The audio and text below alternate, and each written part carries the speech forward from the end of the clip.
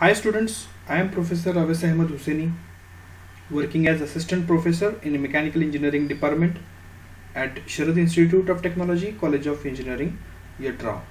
In last video, we discussed what is compressor, what are the different applications, classifications, as well as construction and working of single stage reciprocating air compressor. Now, in this video, we will discuss two-stage compressor along with their construction and working, also efficiency of the compressor. So this formula related with the efficiency will be definitely helpful while solving the numericals related with the compressors. So let us start with the construction and working of two-stage reciprocating air compressor. Okay, so here you get the idea about the outline of two-stage reciprocating air compressor. So here instead of one, here there are two cylinders are there along with pistons. So this is the first set. So it is called as a low pressure side compressor or low pressure stage, and right hand side high pressure stage is there, because definitely the pressure as compared with the first stage, in second stage the air pressure is more. So the working is same as that of a single stage reciprocating air compressor. So in case of the single stage reciprocating air compressor, the piston moves from TDC to BDC. At that time what happened?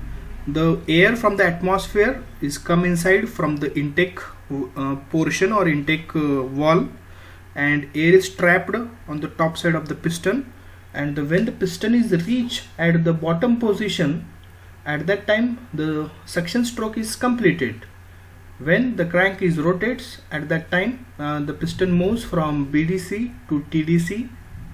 In that case, whatever the air is trapped on the top side of the piston, it get compressed and high pressurized air is delivered from the delivery stroke and it is stored in the reservoir. So this is the main construction and working of the single stage reciprocating air compressor. But why to choose that two stage compressor? This is most important and interesting question. If the reason is simple, the reason is if we want high pressure, at that time we can prefer that two stage reciprocating air compressor instead of single stage reciprocating air compressor, because if we prefer high compression in single stage, there are so many kinds of the limitations are there, like the size of the piston is increased, size of the cylinder is increases, material required is increases, so material cost is again gain. Similar way the friction, then the burning of that lubricating oil, noise problems are there, so seal get damage, okay, and tremendous amount of the heat is trapped, and because of that the malfunctioning will happen. So in order to avoid that, it is easy and it is best option to prefer or to generate high pressure instead of single stage. So we gone through that multi-staging.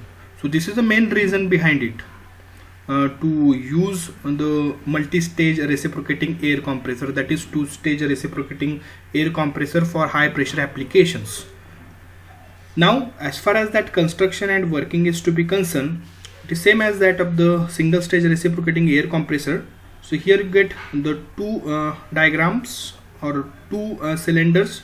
On left hand side it is a this is a low pressure stage, and on right hand side high pressure stage is there. So in case of the low pressure stage, so air from the atmosphere is come inside. So here I just use some highlighter for understanding. So air from the atmosphere, okay, air from the atmosphere come inside the cylinder, and it whatever the air is stored, it is available on the top side of the piston, and piston moves continuously from TDC to BDC and from BDC to TDC. At the time of the suction stroke, in case of the low pressure side stage, when the piston is moves from TDC to BDC, means in this direction, okay, TDC to BDC, at that time what will happen? The air from the atmosphere come inside and it is stored in this particular region, okay. When the piston is reached at the lowest position of the cylinder, at that time the suction stroke is completed, okay, and the inlet valve get closed. When piston again moves from BDC to TDC, means from bottom dead center to top dead center, when the crank rotates, at that time whatever the air is trapped in this particular area get compressed. So high pressure is generated, and because of the piston moves or piston exert a force on that particular air, and high pressurized air is moves out from the delivery stroke. At that time the delivery valve is open and high pressurized air is enters in the intercooler. So what is exactly that intercooler? So the main function of the intercooler is to keep the temperature constant, okay. So the main reason behind it is, main reason behind to use that intercooler is to keep the pressure constant as compared with the temperature.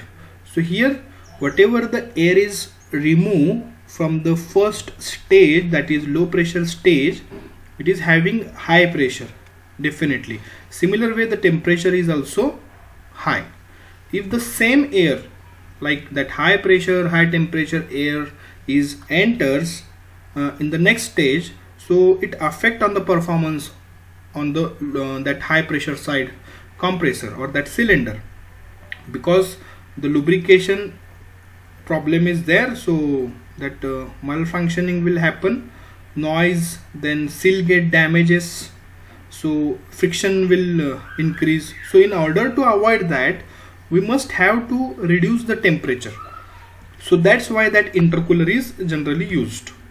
So the main function of the intercooler is to keeping the pressure constant as compared with the temperature, okay. So here temperature get reduced and pressure get constant.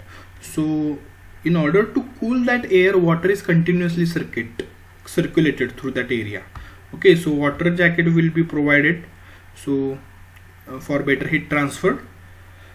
Now from intercooler, low temperature as compared with this initial stage, and we are maintaining the pressure constant, the same air is enters in the second stage, that is high pressure side of cylinder, and it enters from the intake valve. Again the working is same. When the crank rotates, the piston moves from TDC to BDC. At that time the suction stroke will happen, and when the piston reach at the bottom position, at that time the suction stroke is completed, okay. So when again crank rotates, the piston moves from BDC to TDC. At that time again that particular whatever the air is trapped on the top side of the piston, it get compressed because of the piston exert a force on it, okay. Piston exert a force on it, and high pressure air as compared with that low pressure side. So here we get higher pressure as compared with the left side, okay. So high pressure air is moves out from the delivery stroke. At that time intake valve is closed and delivery port is open, and finally that high pressurized air is enters in the reservoir, and from where it is used for the variety of the application where we need the high pressure air. So this is the construction and working of two-stage reciprocating air compressor. Now if we want to discuss that PV diagram, so it is very interesting to know that pressure and temperature from the each position. So here before entering to the lower stage, the pressure and temperature is supposed to be P1 and T1, and after first compression in the lower stage, the pressure and temperature become changed, and here you get the idea about P2 to T2, means P1 V1 get changed from the P2 to T2. When it is passes, when high pressure is passes from the intercooler, here you get idea that pressure is remains constant, because the main function of the intercooler is to keeping the pressure constant and reduce the temperature. So here you get idea about that T1. So pressure is remains constant and temperature is reduced here, and it is generally same as that of the atmosphere. Okay. Further, in the next stage of the compression, again pressure is increased tremendously, and here you get idea about that P3, and again temperature is increases. It is supposed to be T3. Okay. So this is the main working principle of the two-stage, or you can say it as a multi-stage reciprocating air compressor. Okay. So now when we talk about that indicator diagram, that is PV diagram, so here P1 to 1 point, so here that P1 to 1 is supposed to be suction stroke. Okay, so this is a suction of the low pressure side cylinder. Keep in mind that. So in case of the multi-stage, there are 2 suction stroke and there are 2 delivery stroke. Okay, and there are 2 compression. So here total 6 processes are there. 2 are suction, 2 are compression, and 2 are delivery stroke. So here that suction stroke is P1 to 1 in case of the low pressure side compressor. Okay, so now in case of the 1 dash 2 dash, so here this particular line indicates the polytropic compression. Generally we follow the polytropic compression in the reciprocating air compressor. So this first compression is related with the low pressure. Okay, so this is LP, this is related with LP. Okay, keep in mind that. Now that 2-P2, that 2-P2 is related with the delivery stroke of the low pressure side compressor. Okay, after that what will happen? Again that pressurized air is enters in the intercooler, and from that intercooler again air is sucked in the high pressure side. So that P2 to 2, so that P2 to 2 is again that suction stroke. Okay, but this suction stroke is for high pressure side. Again that 2 to 3, that 2 to 3, it follows the second polytropic compression in the high pressure side. Okay, and from that 3 to P3 indicates the delivery stroke from the high pressure side compressor. Keep in mind that. So this is a PV diagram or indicator diagram by considering the combined effect of the LP and HP with effect of that intercooling. Okay, so when we will if we want to solve the numericals related with the compressor, so definitely we need to calculate the work done as well as efficiency. Our next video will be on rotary compressor, and after at the end of the rotary compressor we will discuss some important formulae related with the work done of the single stage as well as that multi-stage as well as work done for rotary compressor. But before that, the most interesting question which is common for that single stage as well as multi-stage compressor is the efficiency. So the first efficiency is mechanical efficiency. So what is exactly that mechanical efficiency in case of the reciprocating air compressor? It is applied for both the type of the compressor, that is single acting as well as double acting. So mechanical efficiency is the ratio of indicated power, that is IP, okay, to the brake power. So IP upon BP is the mechanical efficiency. So here that the brake power is generally calculated by dynamometer, and the formula is 2 pi nt by 60,000 if you want answer in the kilowatt. Okay, if you want answer in the watt, then 2 pi nt by 60 is the basic formula. So what is mechanical efficiency of compressor? Mechanical efficiency of the compressor is the ratio of indicated power to the brake power, and brake power is calculated by 2 pi nt by 60 in terms of the watt and 2 pi nt by 60,000 in terms of the kilowatt. Now the second important formula of the efficiency is isothermal efficiency. So isothermal efficiency is the ratio of isothermal work input to the actual work input. What is the formula of the isothermal efficiency? Isothermal efficiency is the ratio of isothermal work input to the actual work input. So these are the important formula. So after 2 videos we will definitely discuss that work done and where we get about how that P1 V1 and that log of P2 by P1 comes. So we will discuss afterwards. So these are the basic important formula of the isothermal work input, that is P1 V1 log or ln, and that is P2 by P1. And similarly actual work input is n upon n minus 1. N is stand for that polytropic index. Okay, P1 V1 bracket P2 by P1 raised to n minus 1 upon n minus 1. So this is the main formula. So it is 100% when the compression process is isothermal. Best because compressor needs minimum work. So that's why that isothermal efficiency is important again. And the last efficiency is the particular volumetric efficiency, and it is the ratio of free air delivered, that is FAD, free air delivered. Okay, free air delivered to the displacement of the compressor.